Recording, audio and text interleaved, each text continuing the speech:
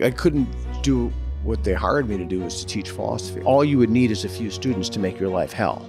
And, you know, your colleagues already buy into the ideology, and they have a vested interest in making sure that the ideology is promulgated throughout the institution. And if you don't adhere to those values, it's not like you're merely wrong, it's that you're a bad person.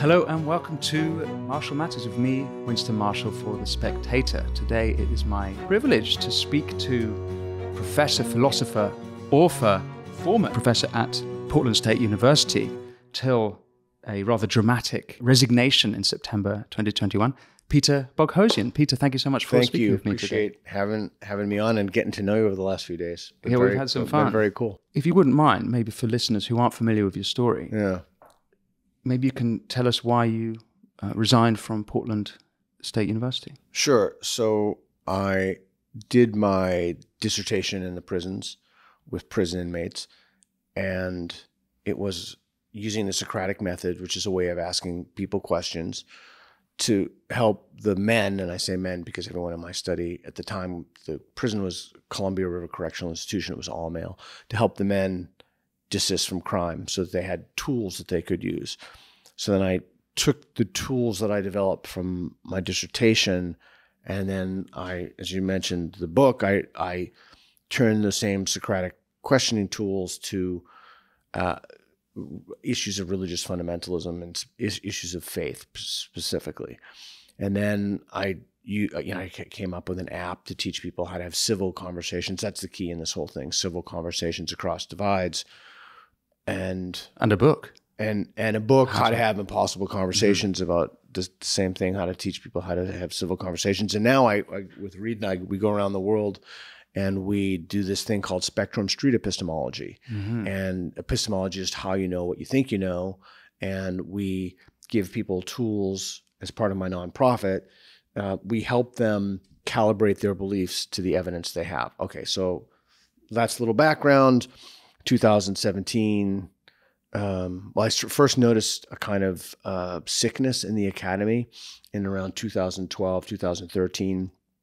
The more I investigated, the more I was convinced it was from corrupt bodies of scholarship, peer-reviewed literature.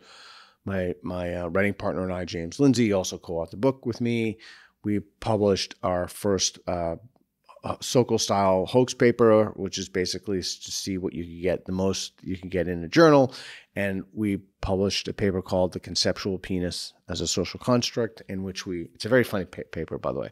I think it's very funny, in which we claim that, among other things, penises were responsible for climate change. And the paper got in, and there was a lot of criticism of the paper. You didn't do this. You should have done this. You need more journals, higher ranking journals. And so I said to Jim, okay, they've given us a roadmap. Let's follow that. And then So they assumed it was serious. Well, yeah, they published it as a serious paper. Like they thought it got past peer review. But our critics said, well, you need to submit that to journals in gender studies. Because I was convinced at the time that the ideological rot, the corruption was coming from very specific disciplines and fields. Fields that didn't try to falsify hypotheses, but tried to forward narratives.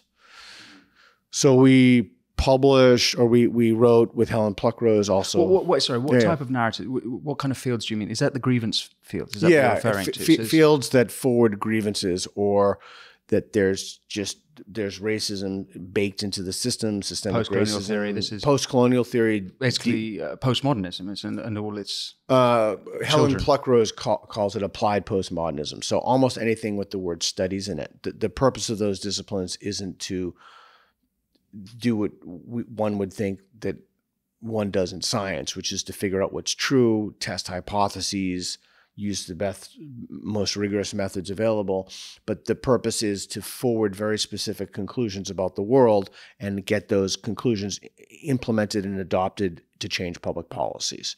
And it's activism, essentially. Yeah, it's even worse than activism because it's not predicated upon something that's true. It's predicated on complete nonsense. How do you think they got into the university, those different studies? How did our papers get in? Those disciplines? Rewinding a little bit. Do we go back to the Frankfurt School? How does this leak into the American academy? Oh boy, that's a long conversation. Okay, so I'll give you the Spark Notes or the Cliff Notes version of it. So, as a general rule, people like people who are like themselves. People hire people in an academy who have similar ideological dispositions, similar positions about issues, similar stances. And so, I mean, you can see that, just running through my mind, you can see that, for example, in psychology, when behaviorism is in, behaviorists would hire other behaviorists because they think it's true. So let's talk about idea laundering for a moment. This is a key concept. Idea laundering. Idea laundering, like money laundering. Money goes in, dirty money goes in, corrupt money goes in. And they call it laundering because it used to be in New York with all the laundry machines. And then it goes out, laundered, and in that it's all good for the taxes, so you could spend it, right? So you can write checks for apartments or what have you. The same thing is operative in an ideological sense, or sense with peer-reviewed studies and peer-reviewed journals. People have a moral impulse. A bunch of people get together who have a similar moral impulse. They start a journal. People also with that moral impulse publish in those journals. These are not true. They're not facts. They're not anything. They're just musings, usually of ideologues. People have this idea. They publish it, and it comes out as a peer-reviewed journal. The more of those you get published, as a general rule, it's 7 papers in 7 years, and you get tenure. So what happens is that when you publish in specific journals in specific fields, and it was out of the STEM fields, now it's increasingly within the STEM fields, you're more likely to get tenure. When you're more likely to get tenure, you hire other people who have similar beliefs. So it's called a promotion and tenure basket. So you publish an article in a grievance studies field in a journal which is already corrupt to begin with, but it looks on paper as if you're publishing and making a contribution to the literature. So slowly the academy that's one explanation. There are multiple explanations. That's why I pause to think it's a very complicated problem. We could literally do a whole podcast on this. The other problem is that educational administrators were hired universally who have ed school degrees. We did a series on this with Lyle Asher's Why Are Colleges Becoming Cults? And the ideas that are forwarded are certain ideas that are inherent in critical race theory without using the words critical race theory. So oppressive systemic power imbalances, oppressive structures. Heather McDonald just has a new book about that from the Manhattan Institute. But this is a problem that has consumed the academy, and the question now is, how do we get out of it? Because virtually nobody disagrees that this is a problem. Right? Anybody who would look at we could look at it from cancellations, we could look at it from. Sorry, go ahead. Well, no, and it seems like your career is that you were caught in the crossfires where those ideas were brewing for a long time and stewing for a long time, and you started to question those. But you say no one would disagree that those are a problem. Yeah. And one of the things I'm trying to work out is this coming from the students, or is it coming from the teachers, the professors, and because if everyone agrees it's a problem, yeah, then surely we wouldn't be in a situation where you had to quit. Yeah. Okay. So what I meant by nobody, I should have articulated myself. Nobody who's independent, who looks at the problem independently, would say, "Wow, there's no problem here, move along." Mm-hmm. And anybody who questions, even asks the question, where's the evidence for this? I was constantly accused of microaggressions. Asking for evidence became a microaggression. If you have a belief, if you want to institute a policy for whatever the policy is, that students need safe spaces or the trigger warning should be on syllabi, these are just in an academic context. If somebody says to you, okay, so you think we should do this institutionally, what is the data for this? Mm-hmm. What is the data? So even if you pointed to a peer-reviewed journal that itself had been idea laundered, right? The discharging of the moral impulse by some ideologue, you should still be able to point to that. But the idea that this is somehow a universal truth, which is weird for people who don't believe in universal truth, but This is somehow a universal truth, and everybody needs to adopt it, and nobody is allowed to ask about any evidence for this. That alone, even if it's true that there were evidence from microaggressions, trigger warnings, safe spaces, belonging, whatever it is, you should be able to provide that evidence. It seems ridiculous that philosophy, that means of operating could infiltrate the university. It's the antithesis of what one thinks university is for. Yeah, so to understand that, you have to understand how groups of smart people. So, and Michael Shermer writes about this in The Believing Brain, and I love this. I talk about it all the time. It's one of my favorite quotations. Why smart people believe weird things because they're better at reasoning to bad conclusions. So they're better at offering good reasons for bad conclusions. Groups of smart people are better still.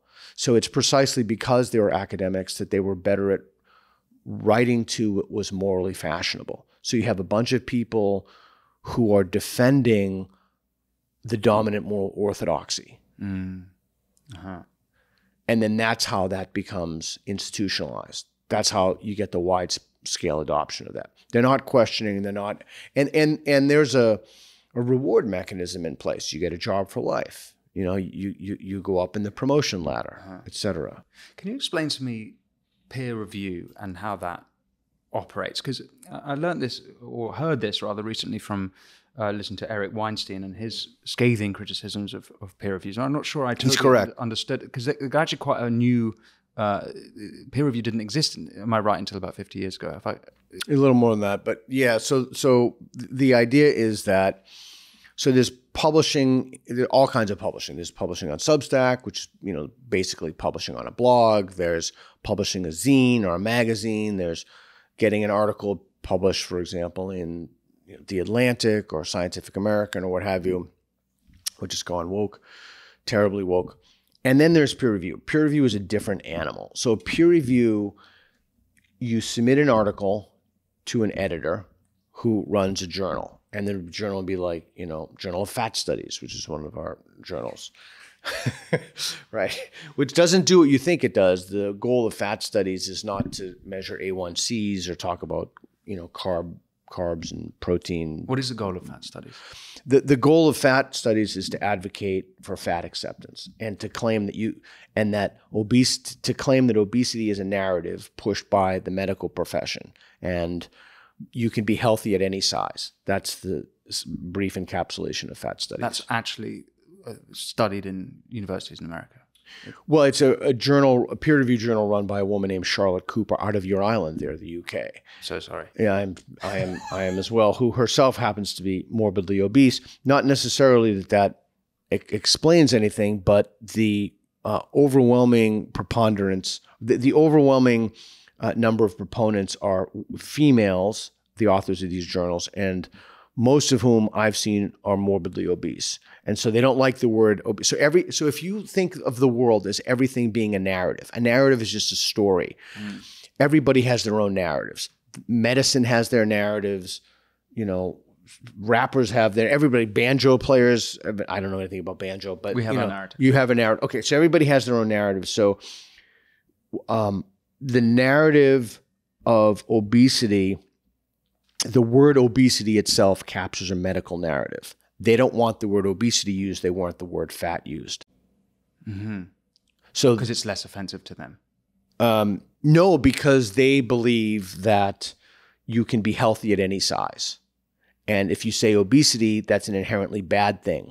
That's something that buys into a medical understanding of a physical phenomenon. So think about it like this. Nietzsche says that there are no moral phenomena, only moral interpretations of phenomenon.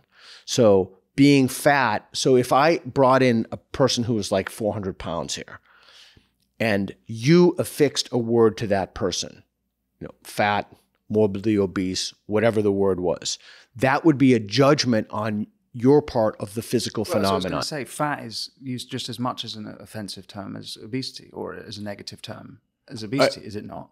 No, for them, obesity is it's more offensive.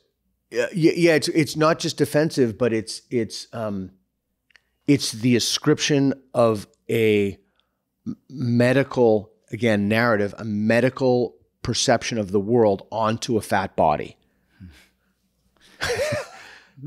Okay, so it's pretty stupid. So back to peer review then. That's the other thing, is this stuff is just so stupid. Yeah, I mean, it's just idiotic. And it's the proponents of it are almost exclusively have mediocre minds. It's just too stupid to sustain itself. It's just too idiotic.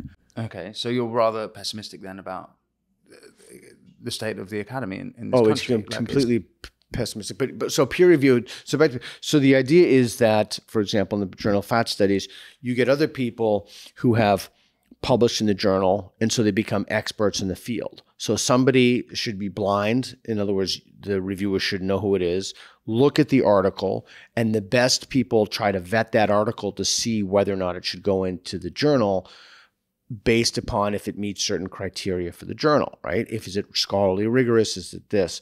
But in most of these journals, and I do use that word very specifically, it should be virtually all, but I'll just tone it down to say most. The idea is that you want certain conclusions to percolate into the broader culture. And the way that you do that is that you have certain starting assumptions. So if you want to get a paper published, you write to those starting assumptions. There is systemic, the whole system is corrupt. There's, racism everywhere. Whatever the starting assumption is, it doesn't have to be something within the suite of woke ideology. It could be, something about barbers or what have you. But we don't have those. It's only things that deal with identity level salience, specifically gender, race, sexual orientation, things of that nature.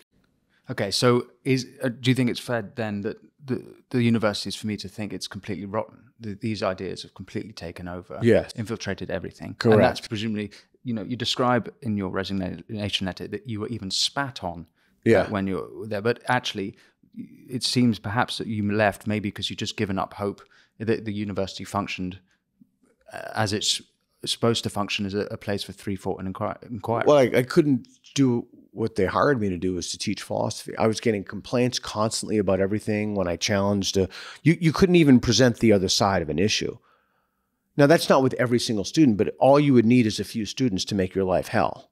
And, your colleagues already buy into the ideology, and they have a vested interest in making sure that the ideology is promulgated throughout the institution and the larger society. And if you don't adhere to those values, it's not like you're merely wrong. It's that you're a bad person. There's something endemically flawed with you, and you need to go through some kind of re-education, or you're just, irredeemable. But you are now part of somewhat of an academic fight back with the University of Austin. Correct. We actually are in Austin now as we speak. Yeah. Can you tell me about University of Austin and why it's so important? It's a university predicated upon what traditional universities have always been: truth-seeking. Its president is Pano Canoulas. Joe Lonsdale, the entrepreneur, is on the board of directors. Barry Weiss from the Free Press is on the board of directors. Faculty are Ayan Hirsi Ali, Neil Ferguson from your island, a different part of your island, the historian. Kathleen Stock, also from your island. She's a very brave woman. She's an extremely brave woman. Similarly to you, forced to leave her university, being hounded by the trans ideologues. Correct. Yeah. Correct. Yeah. So that's another type of derangement that maybe we could go into a little bit. But so it's a university. We have the forbidden. I'm coming back in June for the forbidden classes. Kathleen Stock is going to be here as well for the forbidden classes. David Mamet, et cetera. It's really a fascinating group of people they've assembled, like genuinely interesting people. And the university is set to open in 2024 in Austin. The forbidden classes are in Dallas this summer. Okay. And you're going to be there, right? I am. I'll be there in June, doing, I think, a question and answers So thing. So I'm a believer in that. I've noticed this stuff in the academy for a while, even though I didn't actually go to university. But I like the idea of building. I think we need to build new institutions. So I think that's the correct response. There's one which idea is that we need to change, and I kind of wanted to ask whether there's a new generation of teachers and students going into the long existing universities who might be able to change, who rebel against these ideologies that you've been discussing, or whether we need to build new institutions completely. And that, I'm not sure which is right. Maybe it's both. Okay. So before I say that, I will make a prediction. Mm-hmm. You are going to love the students. I mean, amazing. Faculty, students, the level of intellectual engagement that you'll find this summer is phenomenal. Like off the charts, crazy. And what I particularly like with the students is just the hanging out. So we'd go to these classes and they'd come back and it was very intense, and they really are completely curious. Yeah. Okay, so now back to the institution. So there are two ways to look at the problem. One way is the way that I believe is that they're irredeemable and you have to build new things. The other way is Chris Rufo's way, and he's with the Manhattan Institute.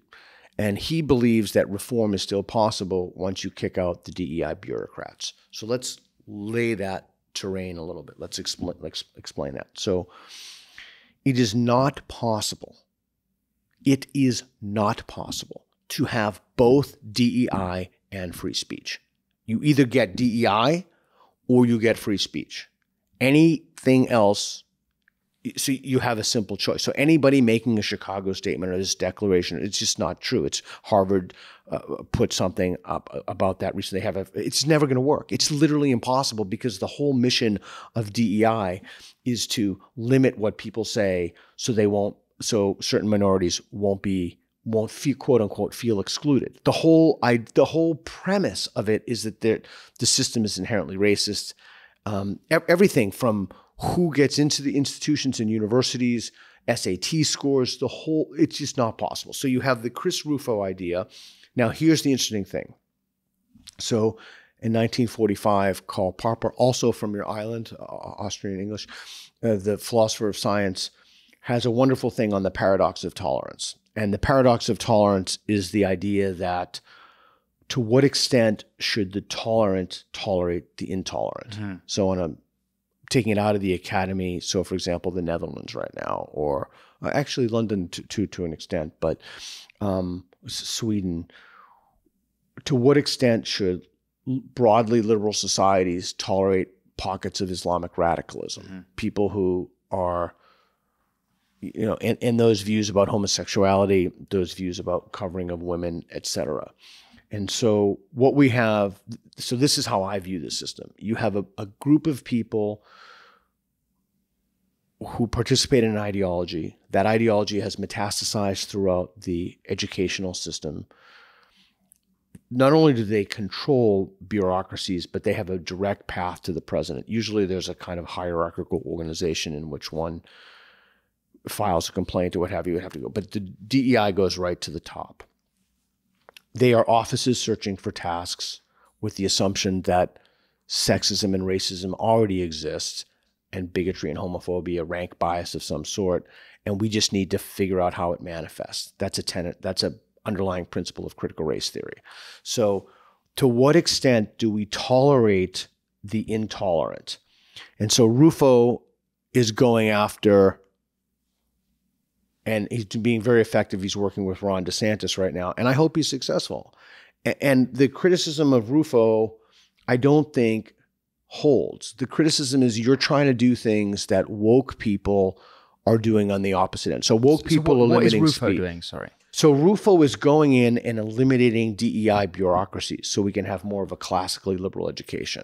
Okay. The problem is you just have to make sure that those aren't staffed by only people who have another ideology or similar ideology, right? So the criticism of Rufo then is that what he's doing is he's replacing one ideology with another. Mm. Okay, and that's certainly something to be mindful of.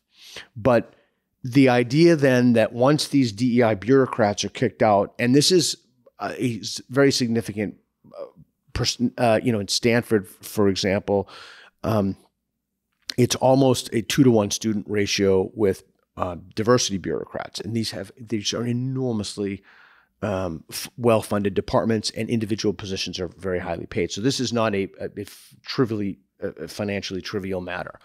So to what extent should we tolerate the intolerant when the very people, once they get kicked out from the DEI bureaucracy, they're screaming about free speech? The very people who are taking away everybody else's free speech. So I hope Rufo is successful.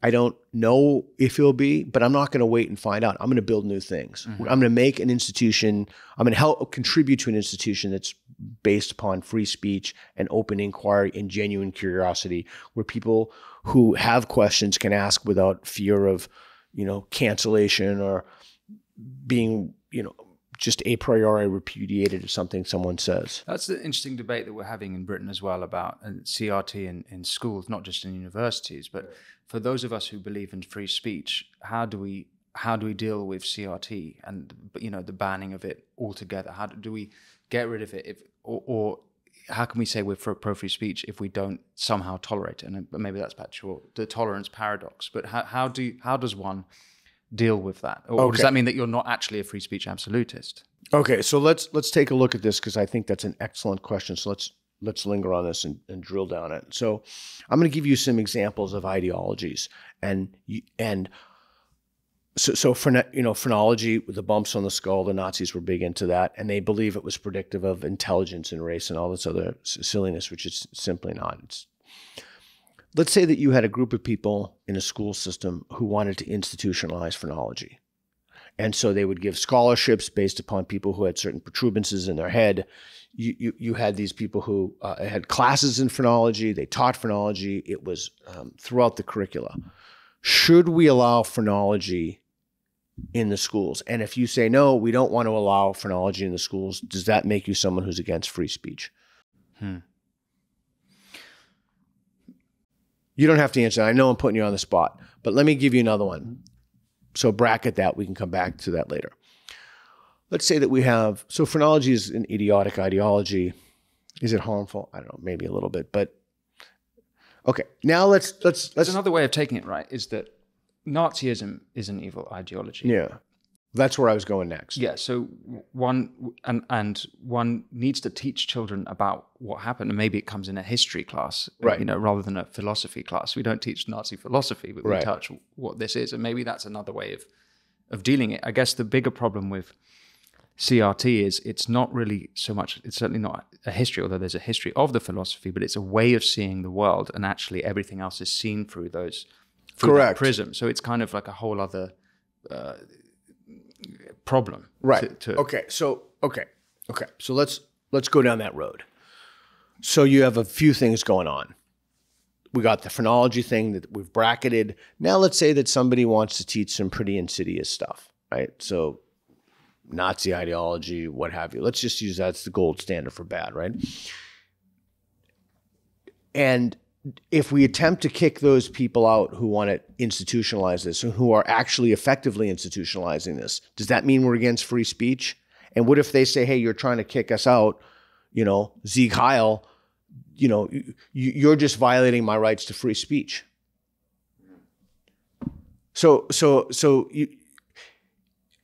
That's the paradox of tolerance, right? That's the idea of to what extent should we leverage institutional mechanisms in the system? And at this case of Rufo and DeSantis, we're talking at the state level, right? To kick out, to change the board of trustees, to then go out and extirpate the entire DEI bureaucracy. I would argue that you're not violating. And I realize that many people are going to listen to this and say, oh, this is some kind of right-wing. No, it's not at all. You would do that with literally any other ideology. And just because the ideology happens to comport with your beliefs, it doesn't make it okay that it's institutionalized. Mm-hmm. And the other thing is, why is an ideology? It's not falsifiable. Mm-hmm. Mm-hmm. It's simply not falsifiable. At least phrenology is falsifiable. A couple of times through this conversation, you've used the word woke, which I think is a pejorative term. Yeah. And but very basic question, because there seems to be some debate about this or stumbling on this, the definition of woke. When you use the term woke, simple question, but what do you mean? I mean, it's actually very easy to understand. It's not even remotely complicated at all. It's that there are systemic injustices. To people who are woke, you can never be woke enough. I did a 1-minute series of videos where I explain words that woke people use in 1 minute. It means that you have an awareness of systemic injustice.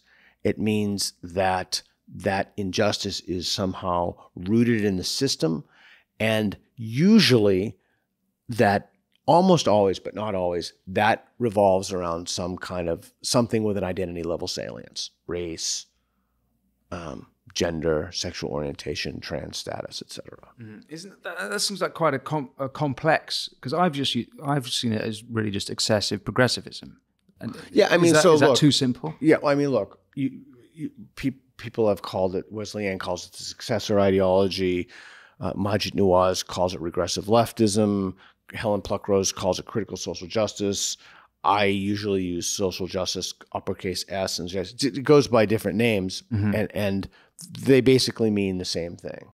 Do you think in America, are we yet to have peak woke? Are we in the woke clash? Where do we think we sit now in the history of wokeism? Where do you think we are? We've peaked. I think we've peaked, but the damage that it's done to the institutions is nowhere near over. Like? What do you foresee? Well, I mean, the police force, I see the American cities, the more woke cities, the mayor of Portland, for example, is a public disgrace. Ted Wheeler, he, him. I see,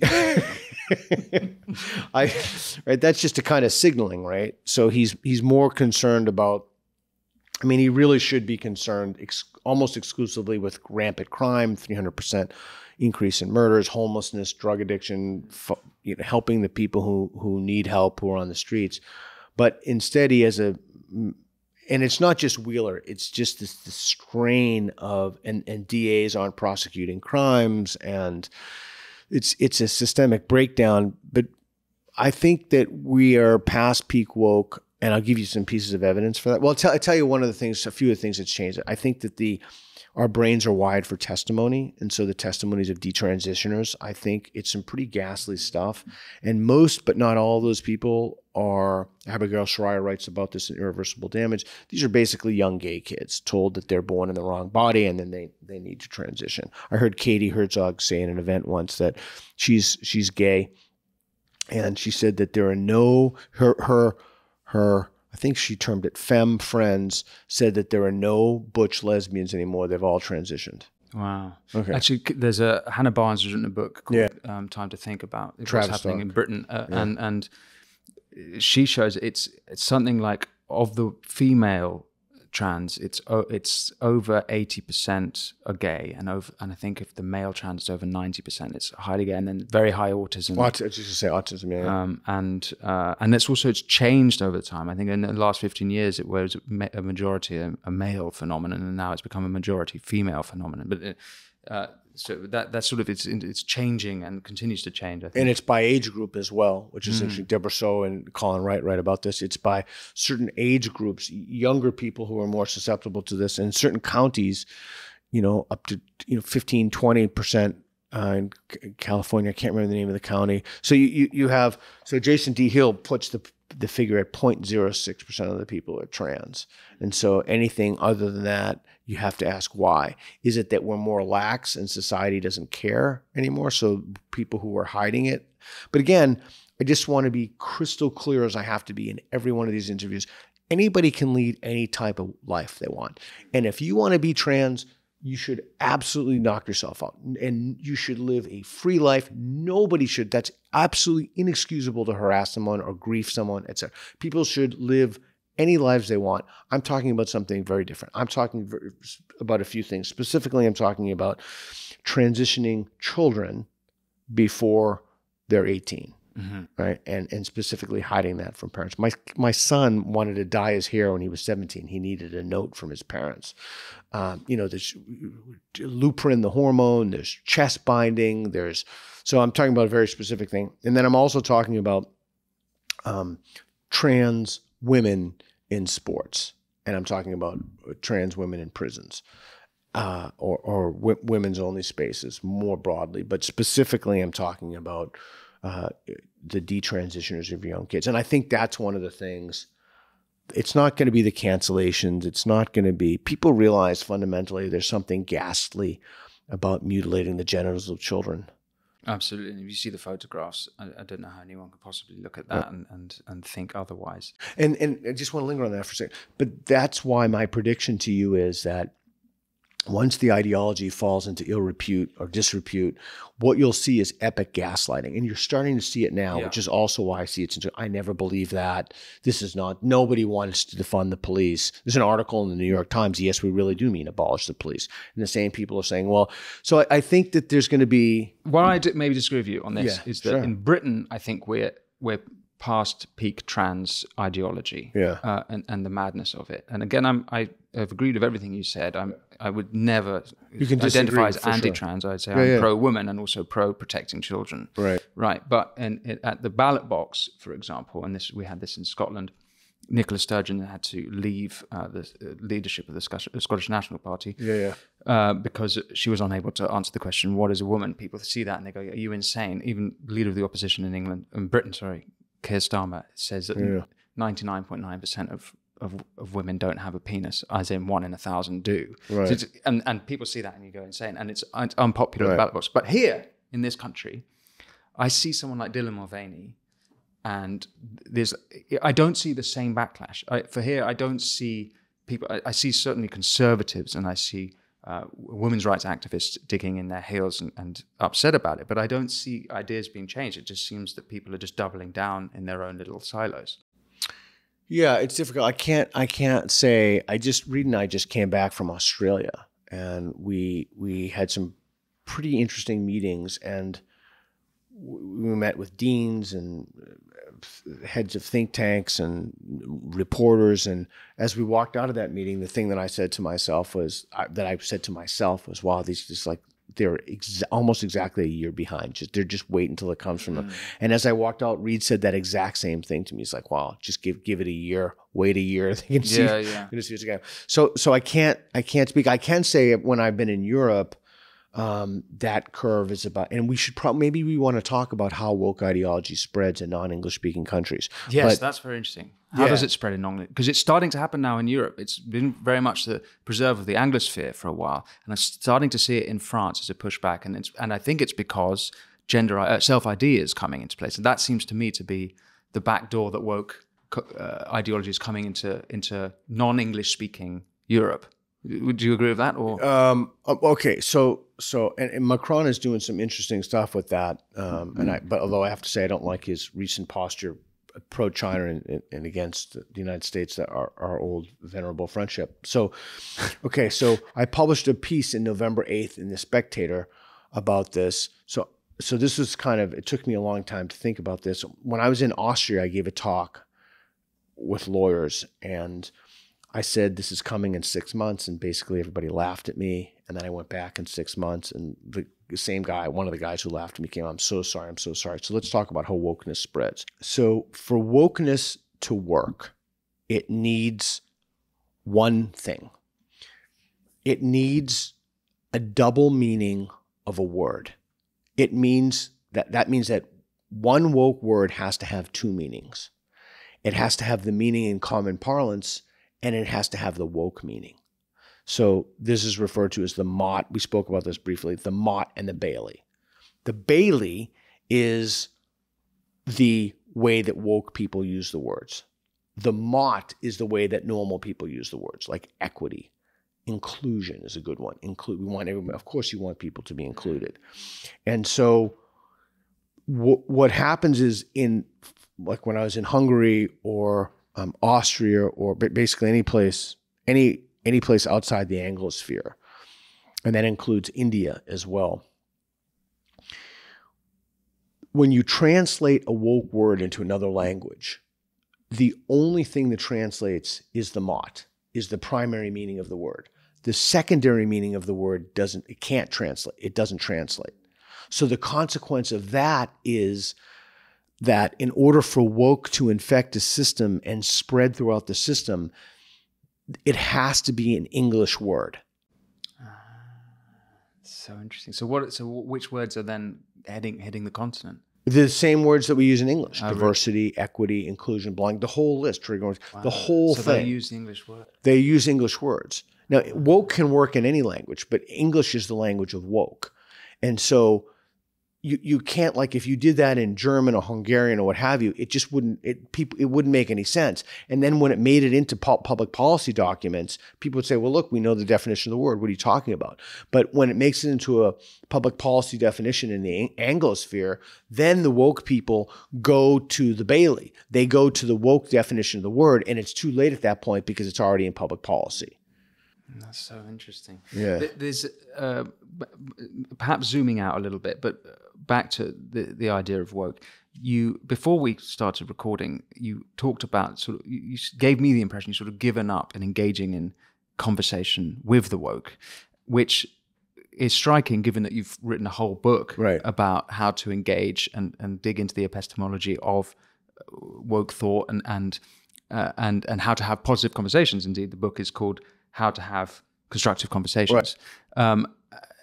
And yet you seem to have given up. Have you given up? Okay, no. So let me clarify. This is really important. So we're talking about, by and large, a group of people who believe that dialogue and discourse are inherently not only racist in and of themselves, but it's called privilege-preserving epistemic pushback. The person who is engaged in the dialogue, it is just a way, they're only engaged in the dialogue as a way to maintain power. And if you're a woke person, I don't want to give that, platforming, a non-consensual co-platforming, I don't want to engage that person to amplify their voice to hurt marginalized people. So it is a choice they themselves have made to not engage their people with whom they have some ideological disagreement. But the consequence of that ultimately is that it's a mimetic device to prevent the ideology from any kind of penetration from anything that could dislodge the ideology or could decrease the confidence that any of the propositions in the suite of beliefs that the ideology holds is true. So it's not that I won't engage, it's that anytime that there are any, and they're not even engagements, they're just kind of ad hominem attacks. That's so interesting, because one of the things I found, having read your book, I read it a few years ago, is actually, unless both parties read the book, only one of you read the book, it's very hard to, you need to get both people to approach the conversation in that way. So is there a follow-up where it's like, the conversation's over? Yeah, so that's the thing about an impossible conversation. An impossible conversation, you can have a conversation with someone who has a radically different metaphysical belief about, angels and all this, or whatever, a radically different political belief. It doesn't matter what it is. When I taught in prisons, the concern was never that people would disagree with me or, say, screw you with the middle finger. The concern was always that they wouldn't say anything. Because if they don't say anything, there's nothing to hook onto. There's no conversation. So, if someone doesn't want to have a conversation with you, you can't kidnap them, put them in your trunk, and beat them until they want to talk to you. That's a literally impossible conversation. So the conversation is impossible if no one wants to have a conversation with you. Okay, I see. Also zooming out again. Yeah. So as a prominent new atheist thinker, writer, and speaker, I wondered if you might see a link between, did the new atheists clear the, we've talked about trans, we've talked about woke, I would throw in environmentalism, and that's one of these new quasi pseudo-religions. Michael Schellenberger, Bjorn Lundberg talk about that. It's absolutely. Do you think it would be unfair for me to say that the new atheists perhaps cleared a path by killing God again for these new religions these new quasi-religions, pseudo-religions to flourish? 100%. Is there a link? It's absolutely true. And I think there was a Pollyanna attitude that many new atheists had that somehow will bury God, to borrow a turn of phrase from Nietzsche, and everybody's going to be living in some rational paradise. Little did anybody know at that point, although the canaries in the coal mine were in the new atheist movement, the skeptical movement, we started to see this in the very beginning, that what would replace it would be horrific.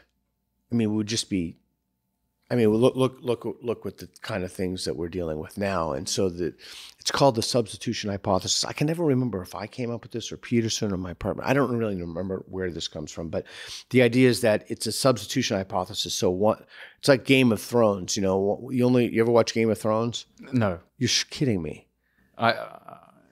If this is a recommendation, I'll Yeah, wow, that's just amazing to me. You should begin immediately. But anyway, the only reason that you have new gods is because people don't believe in the old gods anymore, right? So the substitution hypothesis is when you get rid of the Abrahamic traditions or whatever is traditional religion in a country, something else will come in, some other form of irrationality will come in and substitute for what was lost. Because the default is you just have to believe in something. Rationality or religion? It doesn't have to be irrational, does it? Or another No, it would have to be. Worldview. It would have to be a worldview that wasn't substantiated by the evidence, because that's what substitutes it. Okay, so if you're fighting now, not just as you were fighting in the universities, you're fighting across the world to defeat these new pseudo-religions, what are you going to replace them with? Oh, that's a great question. The first thing you have to do is you have to replace them with the institutions that have been corrupted, right? So you have to replace them with the University of Austin's, for example. That's brick and mortar, so to speak. What about the ideas themselves? Okay, so let's take a hierarchical look at this. There's theory, institutions. Downstream of that is belief, right? So there's the theory. I'm talking about the beliefs. I want to understand that. Right. So the way that people get the belief is from the theory through the institutions, then they start believing it. So if you change the institutional structures, if you change the way that the academies are function and running downstream of that, that's why there's a woke contagion. The woke contagion started in, it actually starts in K through 12, but the way that you teach in K through 12 is you go through a college of education. Colleges of education are predicated not upon seeking truth, but alleviating oppression. That's a ubiquitous phenomenon at every ed school in the country. Okay, so the way that you change the beliefs at the bottom, there are two ways. One is street epistemology. There are actually 3 or 4 ways, but one is street epistemology, what we do in our video and our Can you quickly explain what that is? Because I've seen the videos, but... Yeah, so street epistemology is a way it's a non-confrontational, non-adversarial way to have better conversations to help people and yourself reflect upon the confidence in your beliefs and whether that confidence is warranted by the reason and evidence you have for believing it. So you're going out on the street... Yeah, all over the strangers world. Together. No actors, 100% random people, strangers everywhere. We just got back from reading. I just got back from Australia. We just got back from Florida. We just got back from Puerto Rico. We're going to go to your island next. And what we do is we just put tape on the ground from strongly disagree, slightly disagree, neutral to the strongly agree. We ask people what they want to talk about, and we take epistemology, what it is, how you know what you know, out of the universities, and we bring it to the streets. And we give people tools that they can use to not only have civil conversations, but to figure out if they're warranted or justified in the confidence of their beliefs. We just did a really interesting one the other day with a young girl. We never do people under 18 because you need parental permission to view, but her mom was there, and the claim was Miley Cyrus was the best singer ever. I heard Miley Cyrus. I couldn't tell you. I listened to Tool and heavy metal. I couldn't tell you one song Miley Cyrus. You know who Miley Cyrus is? I'm a great admirer of her music, and she's a great talent in I know departments. I know nothing about her. Like Wrecking Ball, you know Wrecking Ball. It's a great song. I listen to heavy metal. I don't know any of this stuff. We'll have a little Wrecking Ball session later, Miley session. Well, I don't know if I know you well enough to want that, but did I do something wrong? I don't know. No, just on my side. But so she, her claim was Miley Cyrus is the best, and she stood on the strongly agree. But after only a few questions in a few minutes, she went to the agree, just targeted Socratic questions to help her think, to help her give her a tool. And I told her mom, it's like, you can do this with anybody. You can do this at work. So anyway, so the one of the ways downstream, what replaces it is you give people tools so that they can lead a better life. And this is a way that the word community is actually applicable. They can help their communities. Sorry, go ahead. That's wonderful. And actually it's particularly effective seeing as you're filming it so people can watch it and it's free. Yeah, and it's free. But I think my question sort of without being sort of too rude, because I think it's a great thing to do. Say anything you want to me. Believe me. We're getting rid of a pseudo-religion. Yeah. I don't know. I don't quite see street epistemology, great as it is. I can't see how that's going to be a new. And it's not. It's not. No, it's not. Okay, so the older I get here, if I can tell you one conclusion I've come up with in the 56 years of my life, going on 57, it's that the best way to make a positive change isn't either in the way people believe things or in the way societies ebb and flow. It's through values. And so what people value matters. And if you believe that certain things, as I believe, and my guess is that you believe, and as we explore our friendship, I'll come over time to figure out if you actually do believe this, is that you can value certain things to lead you to a good life, and you can value certain things to lead your community to flourish. And if once you admit that, then you have to admit by necessity certain things you can value lead against your own well-being and that of your communities.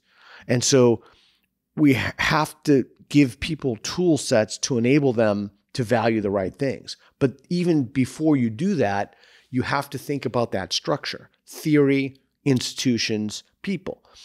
Right now, what's happening is the reason that people's beliefs earlier instead of people. Well, people and what they believe. So they have the theory informs the institutions in K through 12 and colleges of education.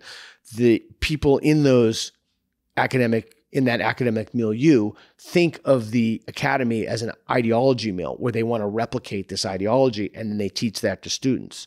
The first order of business is to shut that replication process. How this idea makes sense to me is, in fact, as I see it, is almost that's how the critical theory has managed to come and attack those greater beliefs we have. But really, in essence, it's built the other way. Those great institutions didn't come from theory institutions, and they came the other way around, where it's belief, then we build institutions, and then theory on top of that. That's how it was constructed. So if we're dealing with the belief itself, I can see how that's a good way to attack the new beliefs, the new religions, is the same tactic. But I'm talking about the beliefs themselves at the core. If we're going to eventually defeat these ideas that we dislike, which, as I've now said a few times, are new religions. Right. What's the new religion to replace them? Okay, so this is extremely important. Okay, so the difference is, at some level in a religious architecture, at some level, at least in the Christian tradition, the Islamic tradition, this isn't the case. You need some kind of a faith-based belief. You need some kind of a way. If you believe that you have 8 confidence in something, or even 9, if you believe that you have 8 evidence on a scale from 1 to 10, but your confidence is 9, there's a difference between the evidence you have and the confidence you have. That slack is usually called faith, like it's made up by something. But in the new religion, critical social justice, wokeism, whatever you want to call it, ultimately you have bodies of peer-reviewed literature, which are corrupt, we've just discussed that they can point to, so they don't need any faith. Like ultimately someone who's versed in this can point to it, and then it percolates throughout. So it's not, there has to be some prophylactics in place to prevent people from believing other deranged things, right? So I don't know what's going to come after wokeism. I have a very strong suspicion about what the next culture war will be about. And the next culture war will be about whether or not, and people who are ordinarily strong bedfellows like Christians and atheists weren't, but now they are. Most of my supporters are actually Christians. But the next culture war, I predict, will be those who want to save legacy institutions and those who want to destroy them. Steven Pinker wants to save them. I want to destroy them. So that will be the next culture war. So it's not like it's the substitution. That sounds like it's an intra-cultural war. That's a war amongst the people who agree with this ideology, some of these certain ideologies. We've been calling them woke, going too far, right? That's not a culture war to replace, let's say, the trans culture war, because this is within the anti-woke community. No, I call it community. I think that these, I could be totally wrong about this. I would be completely wrong. I think this whole thing is it's just so idiotic. I just cannot believe it's sustainable. I'm amazed that it's gone this far, but I don't see this being around in 10 years. I see it being replaced by, and of course, a few nukes in American cities could change everything immediately, which is part of the other problem. I try never to even mention Dylan Mulvaney. I don't even like the fact that I mentioned it, or. Sorry, I brought him up. No, that's fine. But the problem is then that is a failure. The obsession with drag shows, etc. It's a failure to morally triage or even socially and politically triage the problems we have. Like Portland, Oregon. Portland, Oregon is becoming a huge cesspool. Homelessness, drug addiction, crime. On a national level, we have inflation. We have problems to Ukraine war. We should simply not be talking about Dylan Mulvaney. It's insane. As Douglas Murray, our mutual friend, says, it's like, people are trying to sneak nukes in and everybody's worried about everybody's pronouns. But I think that it's not that one religion will replace another religion. It's that if people value certain things that will lead their community to flourishing. And these are not particularly difficult things. In fact, I would argue they're all rationally drivable. Compassion, basic human decency, civility. If you don't like a statue, that's fine. You petition through democratic process to have the statue removed. There's no thug rule where if you don't like a deer in Portland, they've ripped down, they ripped down the Abraham Lincoln statue. You said earlier in this conversation that it's all about narrative and all of these ideas have a narrative. And there's truth to that. We all function with a narrative. We each have, as individuals, our own narrative. And that greater narrative, science can't fill that. That new narrative. We need I would say it's a metaphysic on which to build it all. So I'm hammering perhaps too much the same point. No. So if you have a metaphysic, let's say that one's metaphysic is they believe that there's some kind of a supernatural realm populated by all these entities, or they believe that throughout in the time-space continuum there are certain points that a godhead or some kind of divine being came in and intervened and somebody walked on water, or, bread and loaves, wine, water, or whatever it is, healed people, whatever it is. Those phenomena are usually grounding for the value system. In other words, if you don't have those, then you can't have the value system. And I'm telling you in no uncertain terms, that is simply not true. Okay, well, so tell me, because that's exactly the argument I'm making. How is that not true? So if it is the case, so let's say, so you have, so there are two possibilities, right? There's a possibility and let's say we don't know what universe we're living in, right? There's a possibility where a creator intervened in the space-time continuum and did these things that we term miracles. And let's say that you don't know if you're in that universe or you're not in that universe. My question to you is, would the values still hold? And I would say to you that the values, independent of the universe in which you knew you were in, the values, many of those values would still hold. How you treat people, treating people with kindness, being a decent human being. Why would those values still hold? Well, because you can figure them out. You can derive them, which is why they've held in the beginning. They didn't hold. Of course, the metaphysic helped, at least people believing that there was.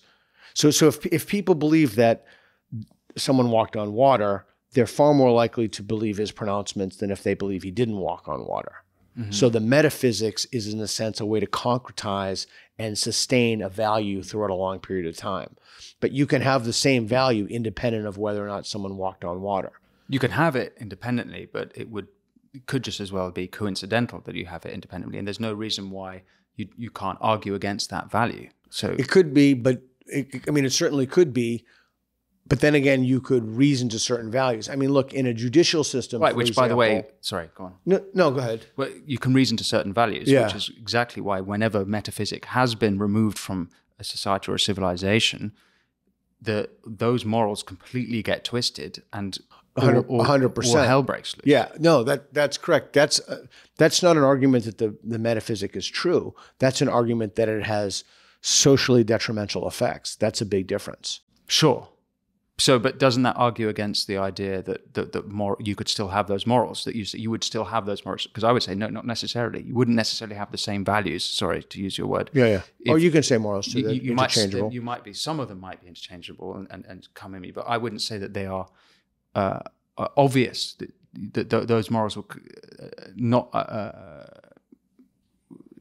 I don't think one can assume one would have the same morals. No, you're right. Values. You're certainly right. You can assume that you'd have the same morals, but equally likely, why should you?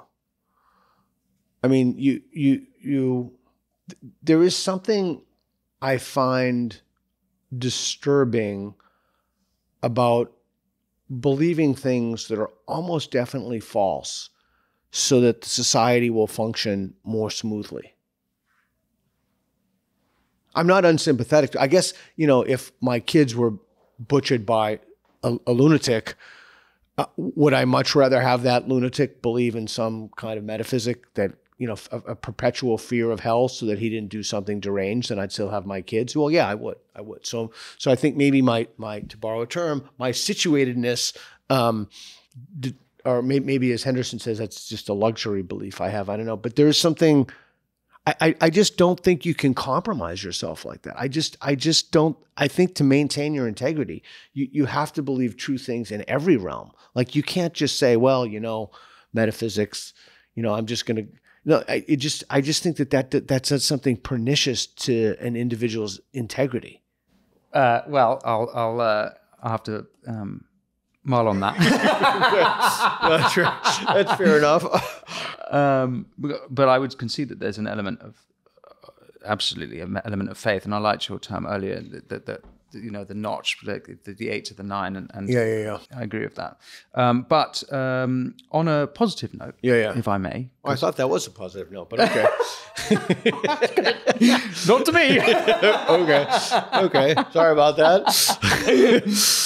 Can you tell me about your not-for-profit that you've been working on? Yeah, National Progress Alliance, and we are a small nonprofit, and we promote free speech and civil discourse and fight woke ideology in all of its manifestations, which is the one thing at this moment that is really preventing us from seeing a more civil and just society. So that's what we do. Great. And small team, 2 full-time employees and a bunch of part-time employees.